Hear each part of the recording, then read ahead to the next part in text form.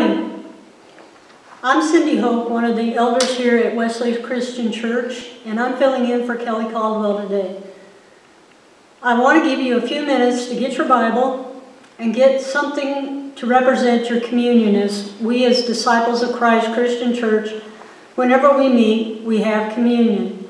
And even though we may not be here in the pews, we are gathering around this video. It's with sad hearts that I was told a little bit ago that Wanda Imes passed away this morning about 2:30. Of course, Kelly, our minister, is still in critical condition at the hospital and needs our prayers as well. So today, as we begin worship, we're going to light the first candle of the first Sunday of Advent on the Advent wreath. This candle represents hope. With Christmas around the world, we use this light to help us prepare our hearts and minds for the coming of God's Son, our Savior, Jesus Christ. May we receive God's light as we hear the words of the prophet Isaiah. The people who walked in darkness have seen a great light. Those who lived in a land of deep darkness, on them light has shined. Isaiah 9:2, the candle of hope.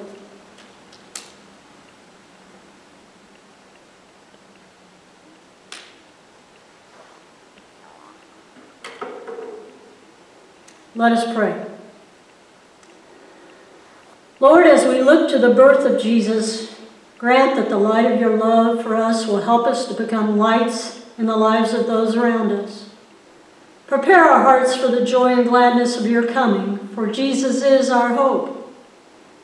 We ask a special prayer for all those infected with the virus, for those who have lost loved ones due to the virus, for the healthcare workers and doctors who take the risk each day to care for our loved ones. We pray for the scientists who are working around the clock to find a cure or a vaccine for us. We give you thanks for all these people. We pray a prayer for our nation as we come together to beat this pandemic. We especially ask your will be done in all that we do, and give us the strength through Christ to do those things that you would have us to do. I pray, Lord. I pray that those watching this video today be touched by your hand and find the hope that I know that you can give them in all the trials and tribulations they might encounter through faith in you. I pray if there is someone watching the video that does not know Jesus, that you would provide that special person to help them find you. To pray the prayer you taught the disciples in the garden that goes like this: Our Father, which art in heaven, hallowed be thy name. Thy kingdom come, thy will be done, on earth as it is in heaven. Give us this day our daily bread, and forgive us our debts as we forgive our debtors. And lead us not into temptation, but deliver us from evil. For thine is the kingdom, and the power, and the glory forever. Amen. Today, the first Sunday of Advent, we light the candle of hope. And you might expect a sermon on the coming of Christ as a Christ child. But as I looked at the lectionary today and the choices, I decided to use 1 Corinthians 1:3-9, which is not of the coming of the child, but of the coming of the child the second time as the Lord and Savior. Now, we can make scriptures read any way we want with our own interpretation. And I've taken that privilege today to join into this scripture, faith and hope. It reads like this: Grace and peace to you from God our Father and the Lord Jesus Christ. I always thank my God for you because of his grace given you in Christ Jesus. For in him you have enriched in every way, with all kinds of speech and with all knowledge. God thus confirming our testimony about Christ among you. Therefore you do not lack any spiritual gift as you eagerly wait for our Lord Jesus Christ to be revealed. He will also keep you firm to the end, so that you will be blameless on the day of our Lord Jesus Christ. God is faithful, who has called you into fellowship with the Son, Jesus Christ the Lord. Now, how does this relate to hope and to faith? Maybe we should look at the definition of the two words first. Hope is defined as a feeling of expectation and desire for a certain thing to happen. You might say that similar words would be like a plan or a dream, an aim or a wish. While faith is having complete trust and confidence and a desire for a certain thing to happen in God, in a doctrine of religion based on your spiritual apprehensions rather than having proof. Now, they're somewhat similar, but they're different also. Faith holds with the now, or what you might have experienced, to give you a little hope to look into the future. The author of Hebrews defined it as Hebrews 11:1. Now faith is the substance of things hoped for, the evidence of things not seen. So faith is believing. While Jeremiah in chapter 29 verse 11, for I know the plans I have for you, declares the Lord, plans to prosper you and not to harm you, plans to give you hope and a future. So faith is hope is plans that we cannot see, but hope for the future. Now, an example might be then I could say of myself, I have the faith that God exists and gave His Son for my sins, even though I was not there to see it. And I have the hope then that someday I can meet Him face to face because of that faith. I'm trusting in God and planning for the future. So with our definitions of faith and hope, let's look at the scripture then today and find that hope in the future as well as the faith that it takes to believe in it. Paul is writing from Ephesus to the church of Corinth. He had been in Corinth about 18 months and has now moved on to Ephesus, which is just across the seaport. And that he has received a letter from Chloe's people, as it tells us in verse 11, that the church is having problems. Now, most of Paul's letters are written because another church that he has been to is having problems with whatever he taught them. But this one's having trouble with the church unity among the members. Some are saying one thing, others are saying something different.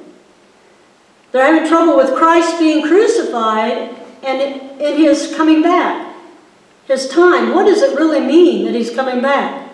Is He going to come back and perform miracles and healing, or is He just coming back? They're having trouble with how they use their wisdom and their power. The biggest problem, though, is their Christian freedom. They think because they have been saved that now they can go out and do anything they want and still be saved. So Paul, he's answering all these questions for them. And Paul, like most of his letters, except for Galatians, he starts with a thanksgiving. Grace and peace to you from God, our Father, and the Lord Jesus Christ. I always thank my God for you because of His grace given you in Christ Jesus. For in Him you have been enriched in every way, with all kinds of speech and with all knowledge. God thus confirming our testimony about Christ among you. Now, is Paul being sarcastic here? Grace is going to be given to the church of Corinth? These are people who were worshiping idols before they become Christians. They have turned a blind eye to sexual immorality. They have looked to the Lord's Supper as if it's only for the rich and not for the poor also. They're Christians who have gone to extremes to even go to civil court over their differences. But no, Paul's not being sarcastic. He knows, as if, because he wrote it in fact, Romans 3:23, all have sinned and fall short the glory of God. And that we are justified freely by His grace in Romans 3:24. So he can appreciate the faith even of Christians who are falling short of their ideals. He's acknowledging God still gives grace, even when things are not good. He has done bad things himself, persecuted Christians, but was given God's grace to be there for God. Now, in verse 5, we read that the Corinthians had great oratory speeches and knowledge of that. And back then, in that time, most of the words that got around was done by someone speaking at a podium, someone speaking on the steps. It was a big deal for that person to be able to speak well. And Paul is going on with this to tell him that these gifts of wisdom were not being used in the way that they should have been. The people were starting to make their own rules up about Christ and how we should live. And Paul is now coming back to them, trying to get them to understand that they have a special gift. They have a gift of the wisdom and the knowledge, and they have a gift to be able to tell other people about Christ, but do it in a way that is Christ-like. He's reminding them in their faith in Christ that their words can be used to further the kingdom, just like for us today. If we're showing our faith by word of mouth to our neighbor, then we are using that gift for Christ.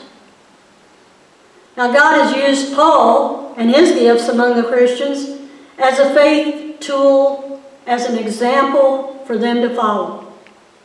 Hope that they will come back to Christ and use the gifts as they were given to them. It goes on in verse 7, "Therefore you do not lack any spiritual gift as you eagerly wait for our Lord Jesus Christ to be revealed." Excuse me.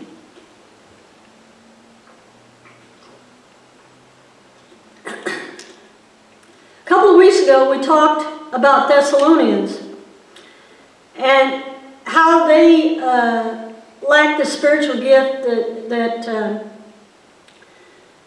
they were expecting Christ to come back the next day. And now Paul is kind of having to tell the Corinthians the same thing. It's 24 years after the crucifixion when he's writing this letter. And these Christians are beginning to wonder. Hope was wavering, so then faith was wavering. But Paul is saying, remain faithful. The waiting will be worth it. Hope is what was to fuel the faith. Christ coming back was a promise much hoped for by the Christians, as it is for us today. Christ was a person who was promised to give them salvation. And the problem was that defining salvation in relation to saving them from the persecution they were encountering on earth was not the salvation of all times. He continues in verse 8, "He will also keep you firm to the end, so that you will be blameless on the day of our Lord Jesus Christ." The Christians could rely on God at the end because they believed, not that they were blameless, but because God provided His Son to take away that blame.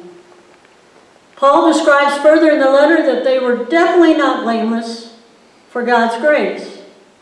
We are not blameless, but for God's grace and giving of His Son for us, we can remain firm in our belief and go out and make disciples of all nations.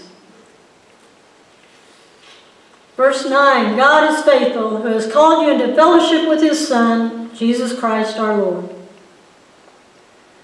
God is always faithful, showing faith in a community of His children that have gone astray. But they still have that privilege. We still have that privilege of being His children. The Corinth Christians had hope for the future because God was always faithful. And He is just as faithful today, 2,000 years later. Faith being a belief in something we cannot see. Hope being a dream or a wish. As this candle of hope was lighted this morning, many were hoping for prayers to be answered for different reasons. Healing for those suffering from the COVID virus, and the ones serving as heroes to take care of these, even risking their own lives and families. Hope is a dream that God will take care of things. Faith is a fuel that will ignite that hope in today's world. Faith is being shown even as I talk with you. There is a prayer village vigil in the parking lot for our minister who is suffering from COVID. The prayers are the spoken words of hope for the future. Faith is shown in the fact that we believe God will answer our prayers with His will, hoping that His will and ours is the same. Even as I stand here, I want our minister back with us. But I also know Kelly very well and his relationship with our Lord. And I strongly believe his words for faith and hope would be, "It is well with my soul." Amen. Now, if you will get your communion, we will have our communion. It was on the night before Christ is to be crucified. He took a loaf of bread, blessed it, and broke it, and said, "Take, eat, this is my body."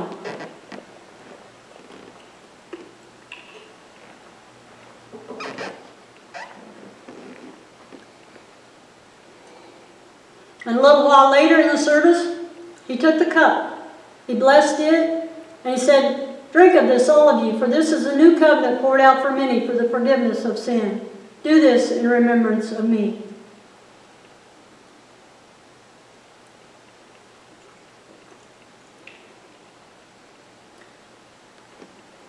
Have faith in God and live in hope for the future, and the world will be a better place.